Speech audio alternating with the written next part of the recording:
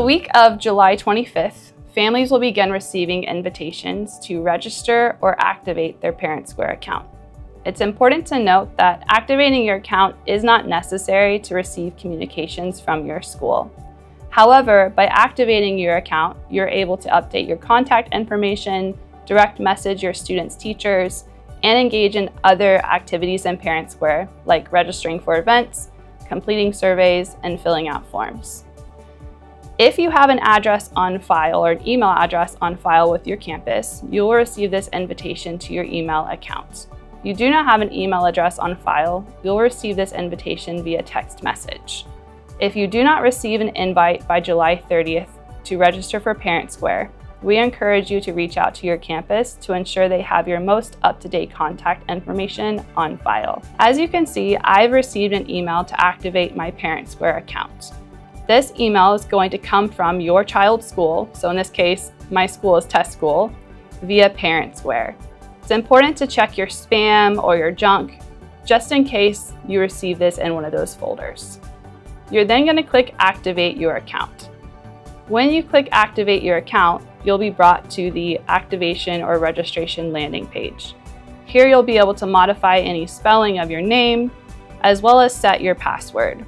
Note that I'm not able to modify my email address at this time, but I will show you how to update that once your account is registered.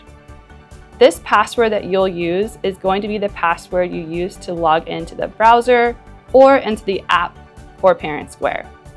In the welcome email, you'll also be prompted to download either the iOS app or the Android app for your devices. So we highly encourage you to do that once you register. So once I hit my registration button, I'm then going to be brought in to a contact verification screen. This is going to ask me to do a couple of things. First, it's going to say my name, the campus at which my student attends school, and my contact email. I'll be asked to verify, yes, this is me, and that I see my students listed here. If you have more than one child at HISD, you should see all of your students listed at this screen. If you do not, this means that you might have different contact information listed in our student information system for your child. So again, please reach out to your school to ensure they have the most updated contact information for you on file. I don't have any children at Test School, so I'm going to go ahead and confirm that this is me, and I'm going to be brought into my landing page in ParentSquare. On this landing page, you'll see all of the posts from your campus, as well as any posts from your child's teachers. I'm going to show you how to update your contact information and set your language preferences to ensure that you are able to receive communication when you want and how you want. Let's start with our language preferences. On the right-hand screen, you're going to navigate to Manage Account, and you'll be brought to your account landing page. On the left-hand side, you're going to scroll on the menu and click on Language Settings. One thing to note, by default, all families' language settings will be brought in using the home language field in our student information system. When you register your student at HISD, you tell us your home language preference, and we will bring that into ParentSquare. By default, my preference language right here is English.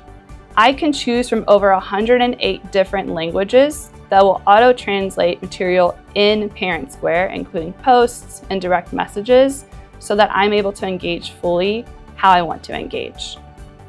I'm going to leave my preferred language as English. However, I can come and update this at any point in time.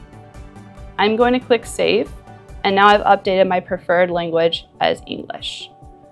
I now want to show you how to update your notification settings.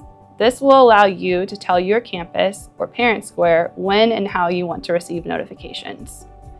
So on your left-hand side, you'll click Notification Setting.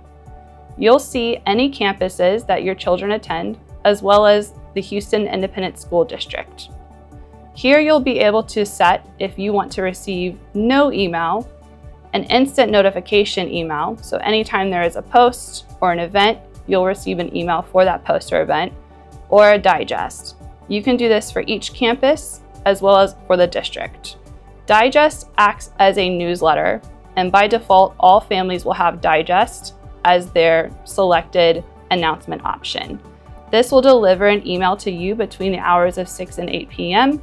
that rolls up all information and all posts from your campus or at the district level. If I have text message enabled, meaning that I have a cell phone number on file, and if I have the app downloaded, I'll be able to change my preference settings here as well. So one last thing I want to show you is your contact information. We know that phone numbers and emails change, and so it'll be important for you to tell us when that contact information has been updated. Contact information by default is automatically synced with our PowerSchool student information system. You can tell us if the contact information needs to be updated by simply clicking Edit or Add for your contact info. When you edit your email or when you edit or add a phone number, you will be asked to input a verification code so we know that you have in fact changed your email information. Once you edit and submit your contact update, the campus will receive this information and they'll be able to make the updates on their end. So just to recap, all families will be receiving by July 30th an invitation to their email to join ParentSquare. You do not need to activate your account in order to start receiving information from your campus.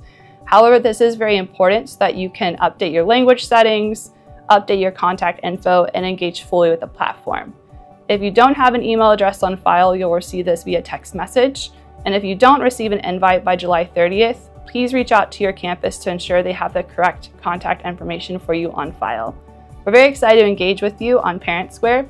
Thank you for joining.